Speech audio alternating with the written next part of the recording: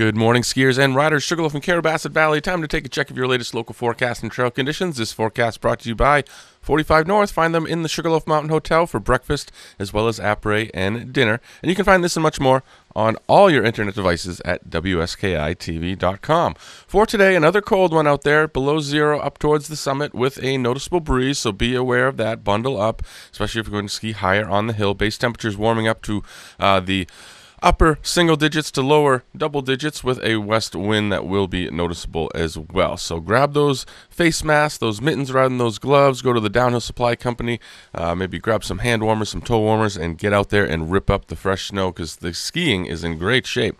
Partly sunny skies with some snow showers for the day on Saturday. We'll warm up just a bit. Summit temperatures in the single digits, base temperatures in the mid to upper teens, and looks like that wind will be present as well, noticeable up towards the summit. As we head into Sunday, we're looking at partly sunny skies. Things start to warm up. 23 will do it for your high and 8 for your low up top. Cloudy with a chance of some mixed precip on Monday. You can see base temperatures above freezing, and that goes into Tuesday as well as we get some mild temperatures, a high of 39 with a chance of a shower. Nothing, no big washouts or anything, just some showers here or there if they do amount to anything. Birchwood Interiors, they bring you your trail report. Check them out in Village West. 130 trails to ski and ride on. 9 lifts getting you those runs. 59 trails groomed out last night, machine groomed and packed powder surfaces. Get out there and hit it up. Snubber, Sawduster, and Skidway. Those 3 lifts move you around the base area this morning at 8:30. Double Runner East gets you a little higher on the hill for some nice wide groomed out runs down Boardwalk as well as Lower Winters Way and Lower Narrow Gauge.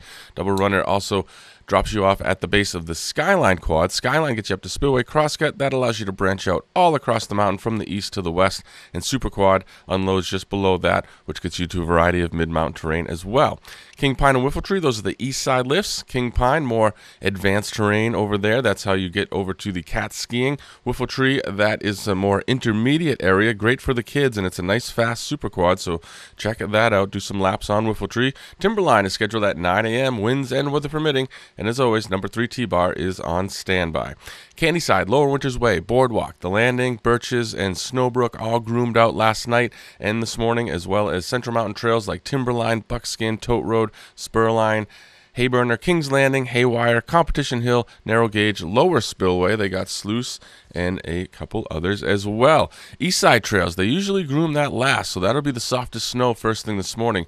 Flume, Hallback, Widowmaker, Ram Down, Lower Boom Auger, 2-Haul, Whiffletree, Slasher, and Rollway. And West Side trails, Windrow and Good Chance, and all the terrain parks got some work as well. 60 kilometers of groomed cross-country skiing down to Sugarloaf Outdoor Center are open.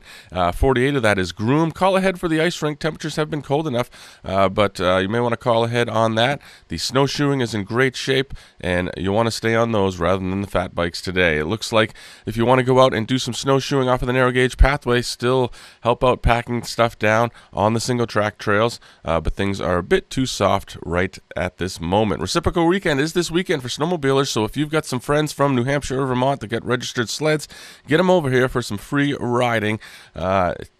Great way to get out and explore the Maine High Peaks region from a different point of view on a snowmobile.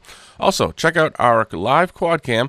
That is at WSKITV.com/quadcam, so you can see exactly what's happening in real time at the base of the mountain. You can also find us on social media. We're on Facebook, Twitter, as well as Instagram, and always at our website, WSKITV.com. Lots of videos on there of things to do to keep you busy. Each one of those a reason to stay another day.